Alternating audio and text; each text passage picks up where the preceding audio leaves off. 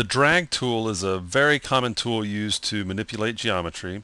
It works similar to the move tool, except it's limited to the points that are underneath the cursor. So if I were to use the move tool, I could move the geometry. I could select the geometry I want to move, hit T for move, and move it. But if I wanted to use the drag tool would allow me to, without anything selected, only move what's underneath the cursor. So I could move some of these points around, tweak them, and I don't have to keep selecting and deselecting.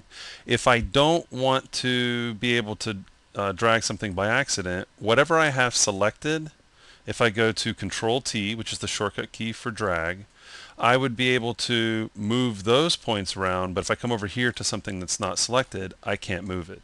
Okay, so by having something selected, it limits me to dragging just those, and that comes in handy if you have a lot of geometry, say behind this. You have a three-dimensional object and you got some points on points. Well, just select the area that you want to be working within, and you'll only be able to drag that. Now, in addition to the drag tool, there's the snap drag tool. I'm going to deselect these polygons, but it works the same way as far as the selection goes. But I'm going to come over to Translate More, Snap Drag. And with the snap drag, let me zoom in so we can get a really good look at this. Snap drag will work the same way as far as drag goes, where I'm moving it around, but it'll snap it to the grid. It'll also, the grid, that's kind of nice, so if you want to line something up, you can snap it to the grid. But what's really handy is it'll snap to other points. So if you needed these to line up perfect, and then later merge these, I can snap these right to the points. Okay, so that's the snap drag tool. Now there are a few options that are good to know. Let me undo. And let's go to N for numeric.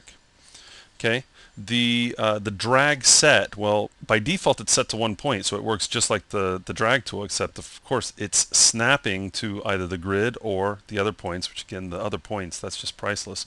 But if we go over to our options, if we go connected points, it will drag not only the point that's underneath the cursor, but all points that are connected. Okay, so if I were to grab this, I could move everything just by grabbing the 1 point. Okay, and that's connected points. I could also select all points, and everything in this layer that's selected will move. So if I wanted to come way over here and drag it down to match the grid, I could, and it's got everything because the drag set is set to all points. Okay, and then one last option, which has to do with the perspective window, and that's the view alignment only.